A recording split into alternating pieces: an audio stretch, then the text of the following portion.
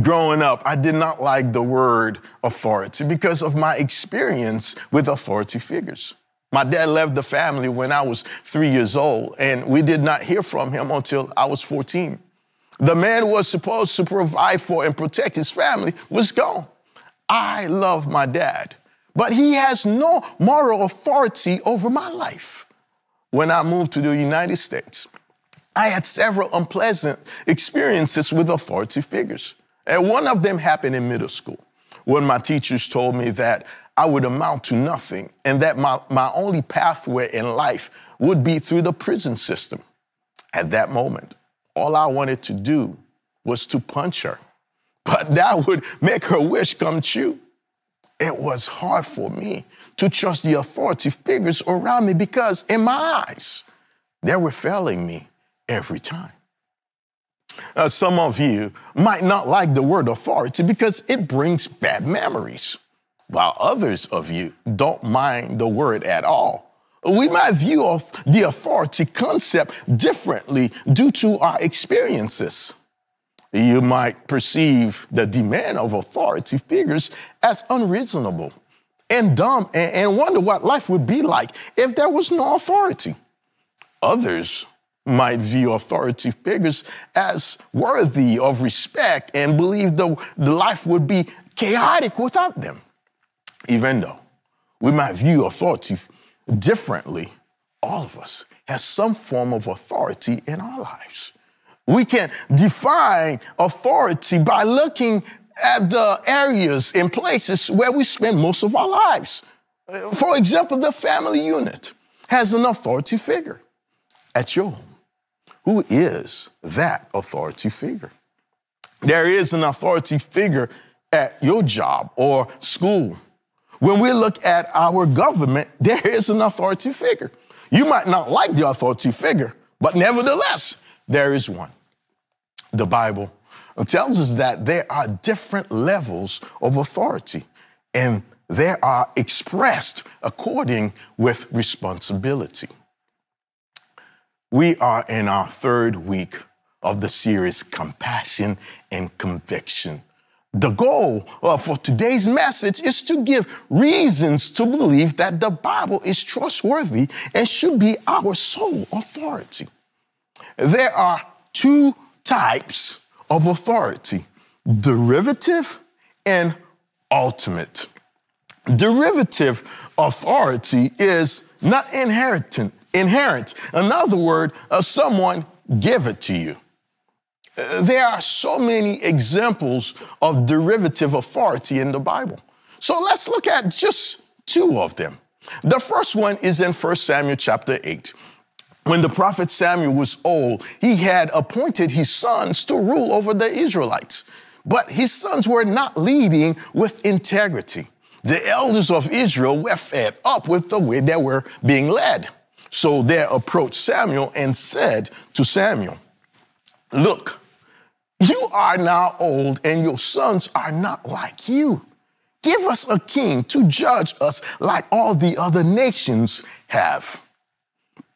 The second one is in John chapter 19. After Jesus was convicted of a crime he did not commit, he appeared before Pilate, who was trying to exercise his power over Jesus. Then Jesus said to Pilate, you would have no power over me at all unless it were given to you from above." This is what human authority looks like.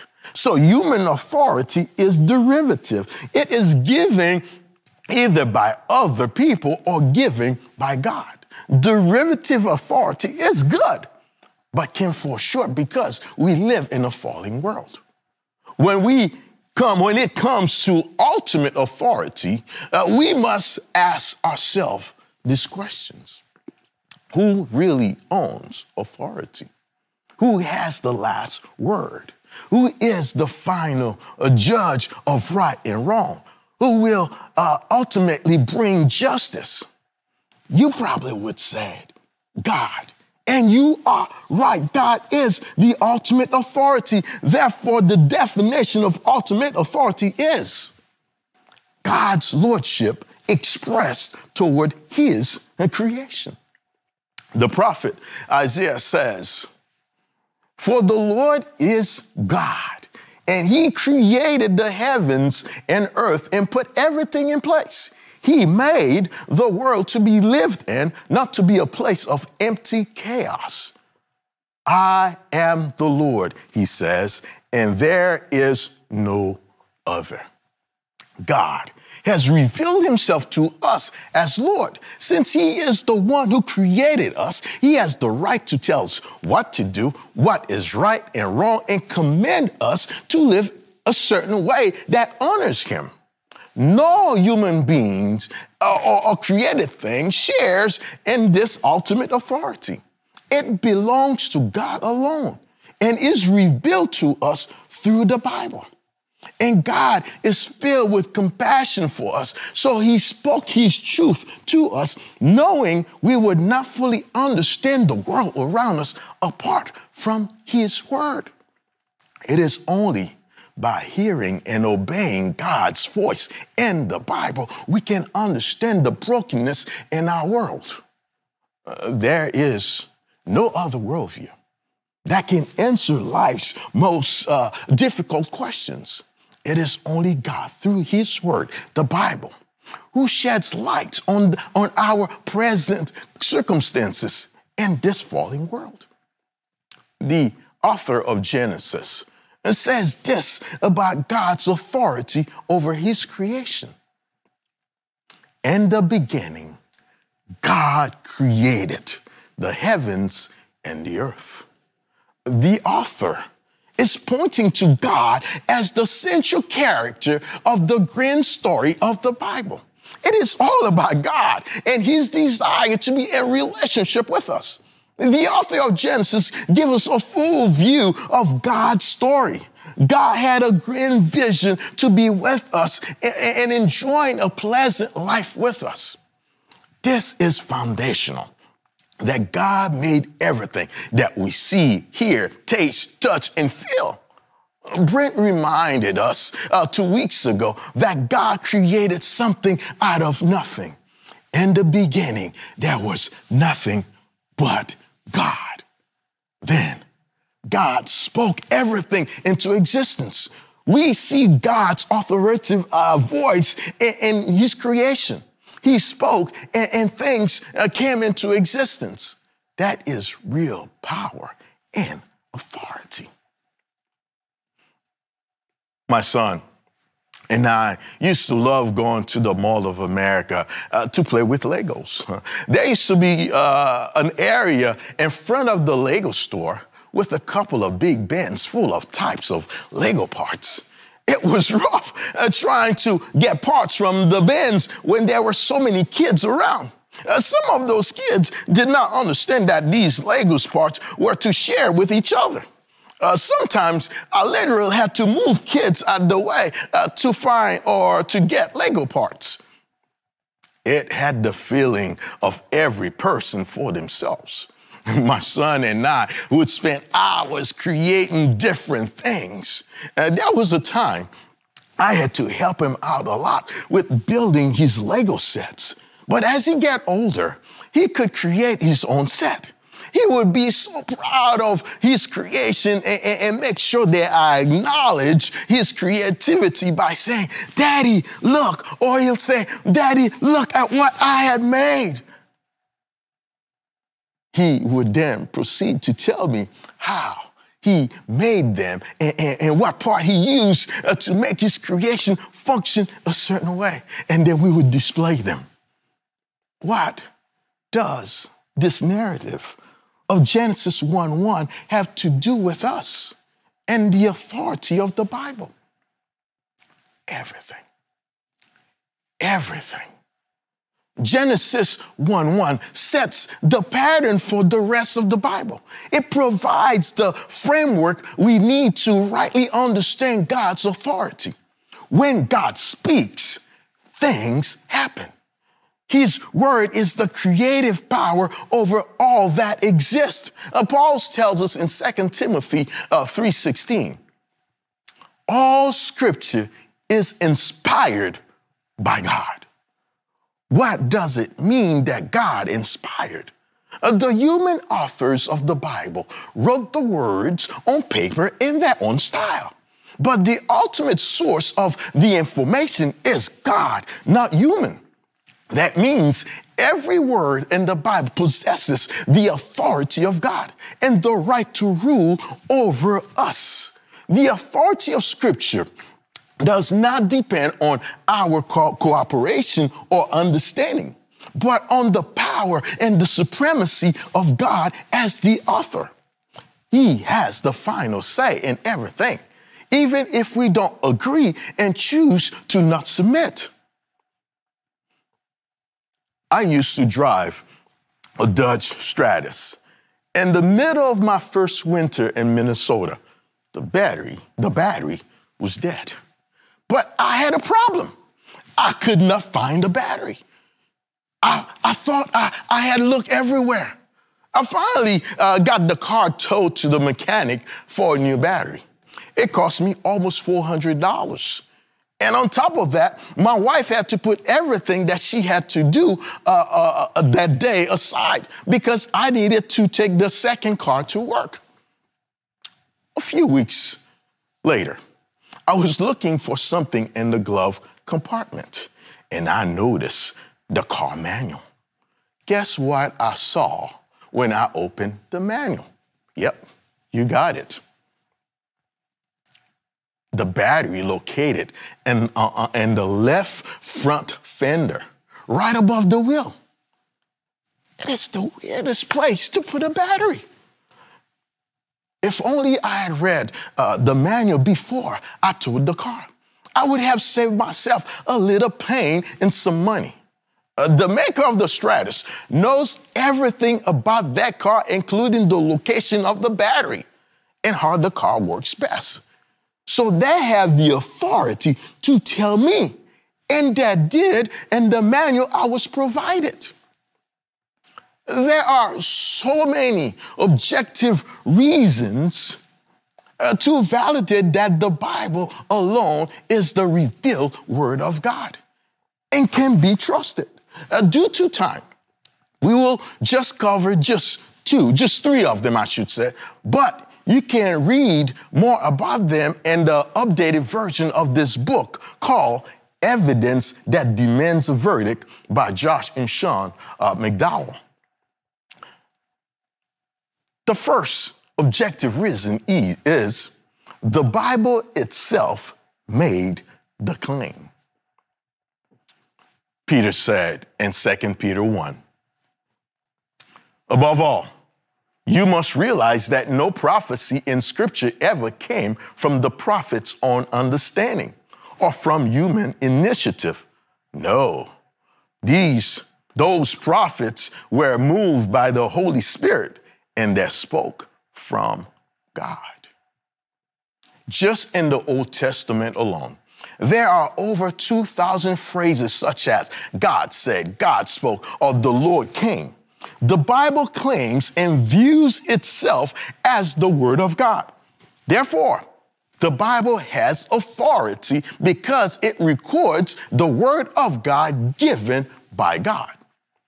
My Dodge Stratus that I talked about earlier could not handle the cold weather in Minnesota, so it died on me. A friend gave me a Buick LeSabre. My kids call it Big Mama because it was a big car. It was a big car. A couple years ago, I was on my way from work. When I walked out into the parking lot, I noticed my administrative assistant needed help with her car.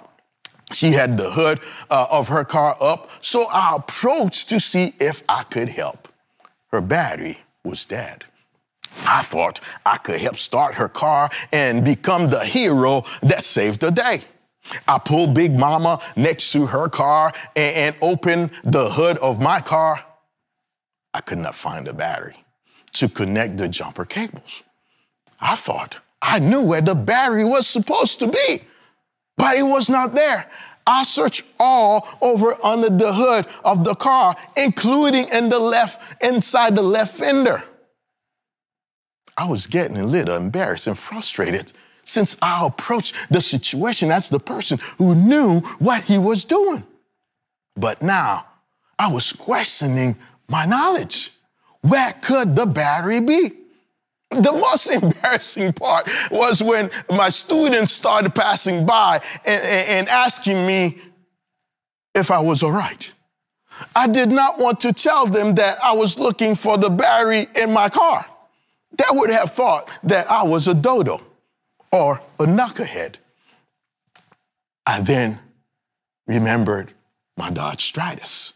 So I quickly looked at the manual for the location of the battery.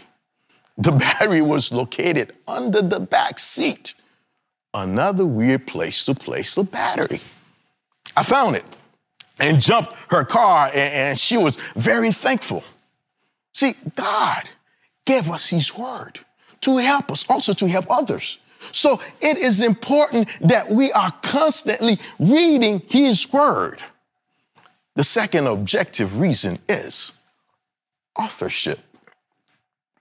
The Bible was written in 3 different languages over a period of 1,500 years on 3 different continents by more than 40 people from different backgrounds. The authors include kings, doctors, fishermen, military leaders, tax collectors, and even some who are unknown. The biblical writers include almost every kind of people: rich, poor, young, old, wise, foolish, and innocent and guilty. There is a unity within these different authors because from the beginning to the end, the main author is God himself, and he's planned for salvation for all people through his son, Jesus Christ. And the third objective reason is prophecy. Prophecy is one of the most impactful reasons that validate the Bible alone is the revealed word of God. A prophecy is predictions that have come to pass. The Bible said things would happen, and they happened. It is the most powerful evidence of divine authorship and divine authority of Scripture.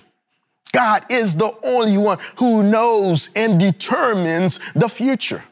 The Bible is the only religious book in the world that has 2 distinct volumes: the Old and the New Testaments.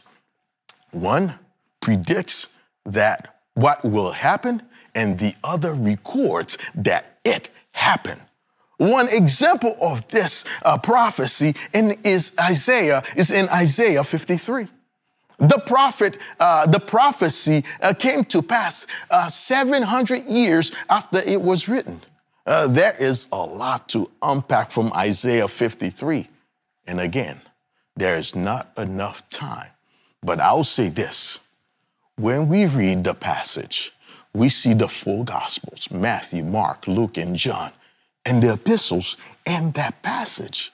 The passage answers the question that everyone needs to know, which is, how can a sinner come into a relationship with a holy God? The passage forecasts salvation, forgiveness, reconciliation, and eternal life provided by the sacrificial death of the chosen and acceptable Lamb, who bore the sin of all people by willingly taking upon himself the full wrath of God. The details of the Messiah's suffering and death are so complex, but only God, the creator of all things, the one who sees all things, could disclose them 700 years before they happen. That leads to this question: how does the authority of the Bible impact our lives? The Bible has impacted our lives in more ways than we will ever know. It shaped the Western civilization more than any other book. It has influenced and continues to influence history, literature, government, and so on. As Christians, when we read the Bible, we feel convicted if there is an area in our lives that is not in line with the Word of God. Hebrews 4:12 says, "For the word of God is alive and powerful. It is sharper than the sharpest two-edged sword, cutting between soul and spirit, between joint and marrow. It exposes our inmost thoughts and desires." After I became a Christian, the pastor gave me a Bible and encouraged me to read it. Not too long after, we went to a conference where the speaker shared Psalm 119. Here are the two verses that moved me. David says in verses 99 and 100, "Yes, I have more insight than my teachers, for I am always thinking of your laws. I am even wiser than my elders, for I have kept your commandments." During that time, I had a terrible attitude toward authorities due to my experience with them. I was a new Christian and did not understand the Bible. So I took these verses for what they said. My goal was to outsmart my teachers and authorities. So I spent the next 2 years reading the Bible and meditated on it. There was a transformation that took place in my heart. All of a sudden, my attitude toward authority changed, and my grades started to change.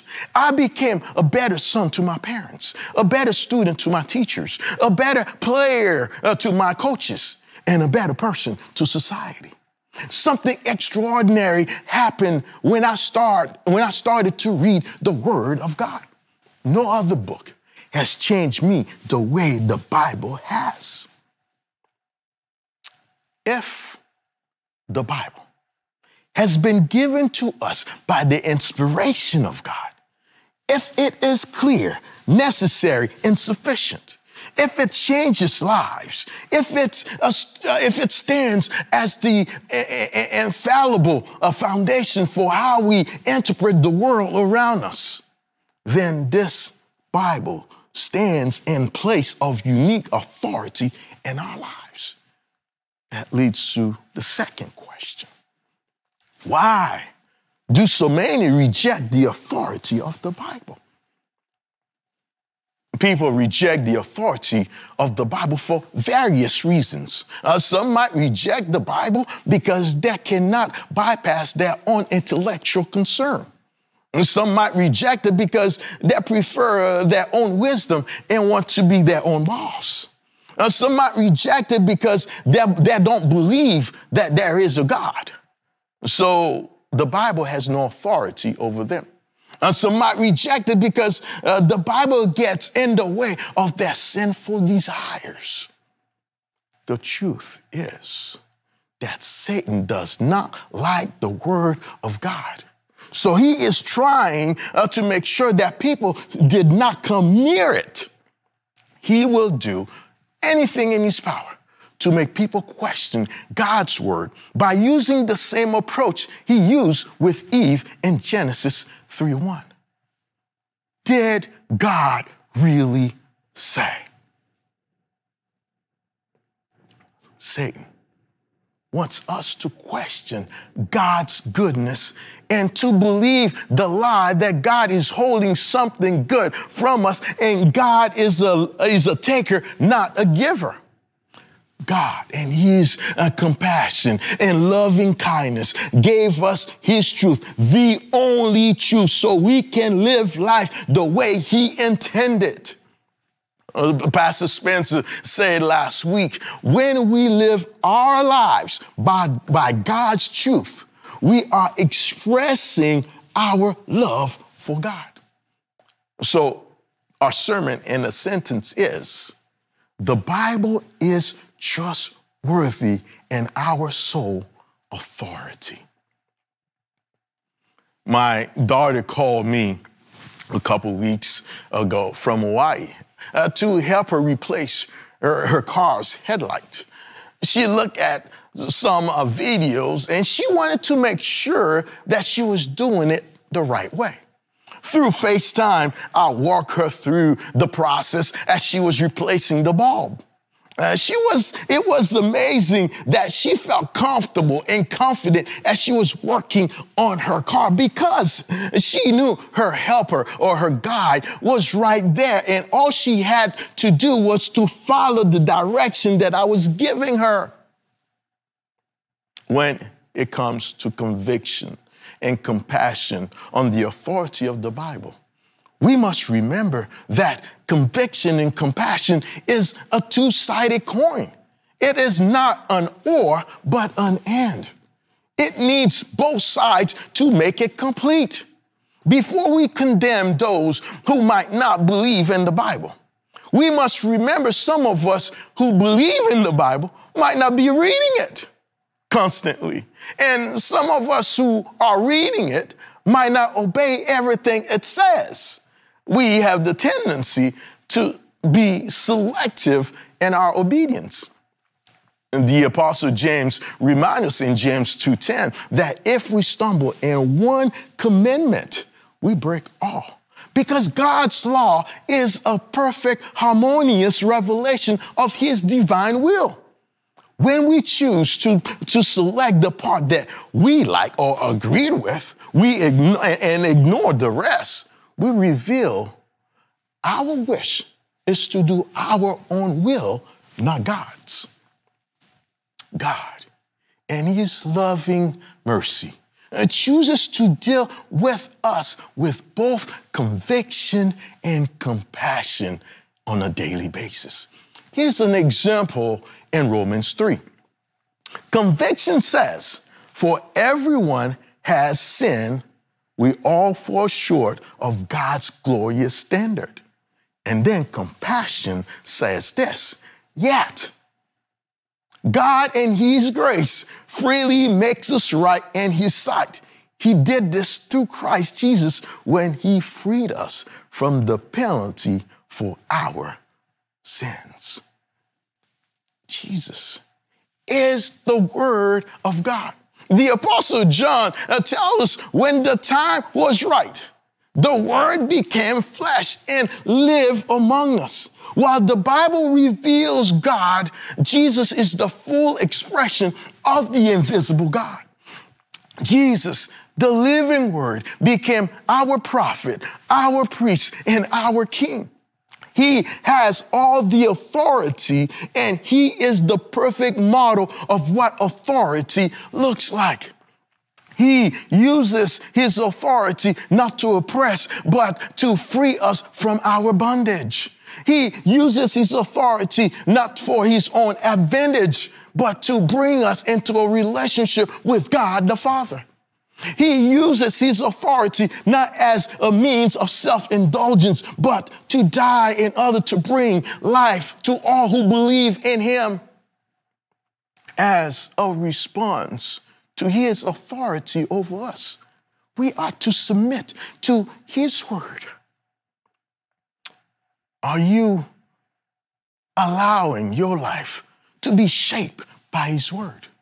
Are you growing in your understanding and application of his word? Are you allowing scriptures to be the final authority in your life? So my application points for this message are: 1, create some margin in your schedule to read the Bible. 2, choose a daily Bible reading plan. And 3, find ways to make it fun and meaningful. Remember, the Bible is trustworthy and our sole authority. It is the only book that changes lives and moves people to live differently. Let's pray. God, we thank you for your great love. We thank you for your loving mercy. Because you love us so much, you gave us your word. You gave us your word. God, we pray Help us, Lord, to receive the word and become doers of the word. In Jesus' name we pray. Amen.